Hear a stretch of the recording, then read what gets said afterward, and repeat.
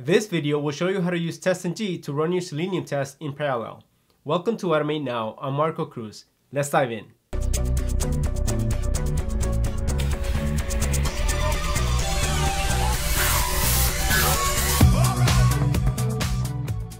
This video will cover a lot of testng concepts that you may or may not be familiar with.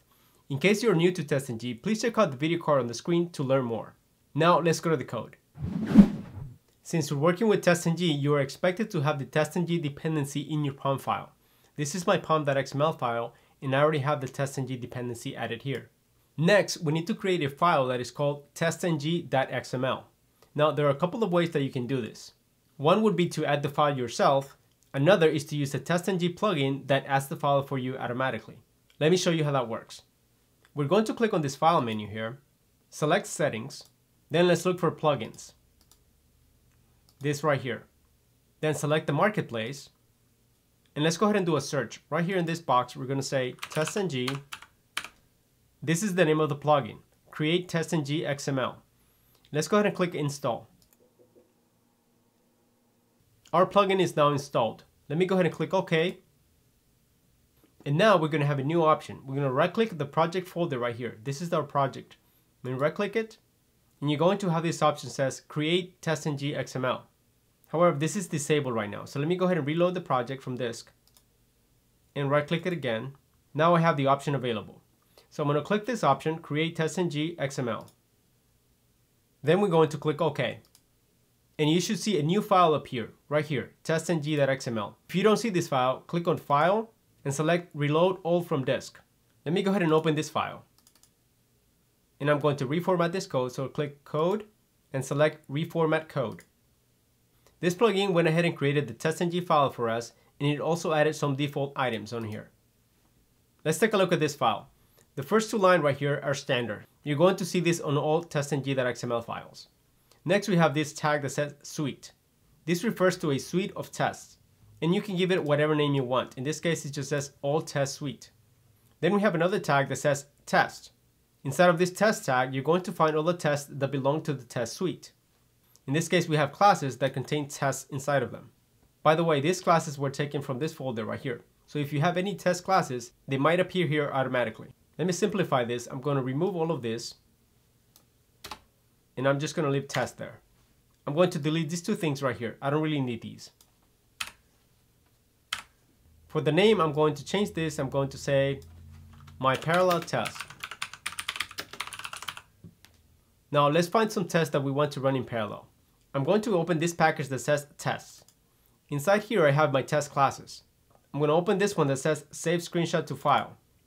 In here, we have one test. And let's find another class, this one here that says Windows and tabs. This one has two tests. Let's suppose that we want to run these two tests in this class, plus this test right here in this other class, all in parallel. So let's go ahead and start building this testng file. I'm going to click on this suite tag right here and go inside and say parallel. There are different things we can run in parallel. For example, we can run tests, classes, or methods. In my case, I'm going to select methods. This is because we have some test methods inside of these classes over here that we want to run in parallel. That's why we're saying that we want to run methods in parallel. I'm also going to rename this. I'm just going to call this automateNow suite.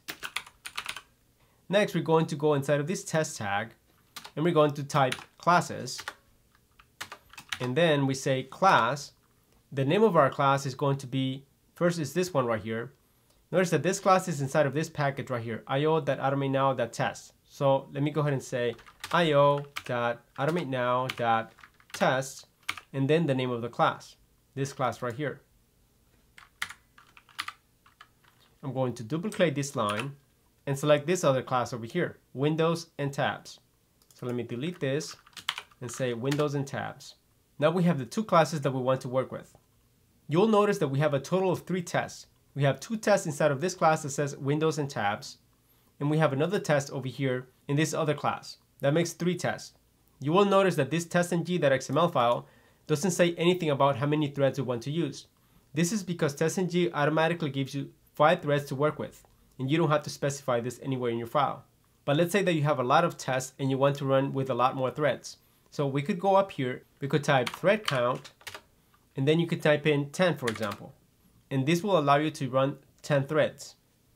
Now notice what happens if I put 5 right here. You're going to notice that this is grayed out. This may not be very noticeable in your screen, but this text right here is in gray, while this one is in green.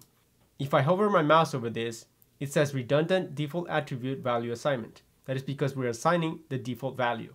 So we don't need this right here. Let me go ahead and close this right here. And I'm going to go to this class that says base test. Notice that right here we have a couple of testng annotations. This one says before suite. So this is a test that is going to run before the entire suite of tests runs. This is only going to run once. Then we have another one here that says after suite. This will run at the end of the suite and will also run only once. When I say suites, I'm referring to these right here. So this is my test suite. Whatever's inside of here, that is my test suite. So that before suite is going to run before any of these tests. And the after suite is going to run after all of the tests are executed.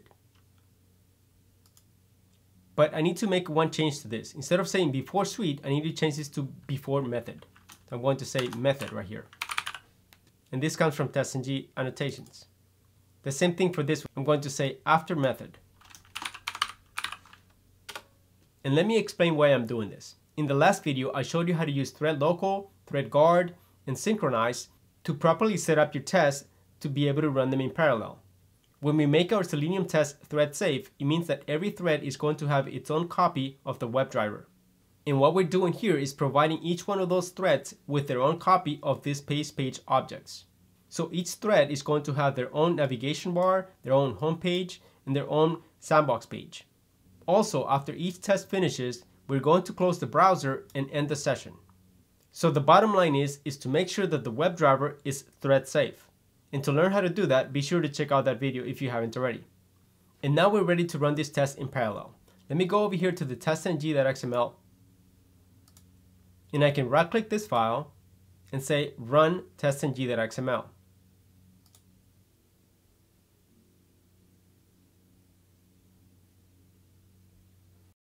When my test runs, I can see 3 windows open. Right here, I have 3 windows. And they're all executing at the same time. You see one test is done here, another test is done, and this one is still running. And notice over here, we can see all of the tests executed simultaneously. If you look carefully over here in the console log, you're going to see each thread executing. Here's the first thread, here's the third thread, and the second one. Thanks so much for sticking around. In the next video, I'm going to show you how we can add screenshots to a Word document while we're running our test in parallel. But meanwhile, you can check out the video on the screen to learn how to add screenshots to a Word document while you're running your test sequentially. Please don't forget to like and subscribe. I'll see you guys in the next video.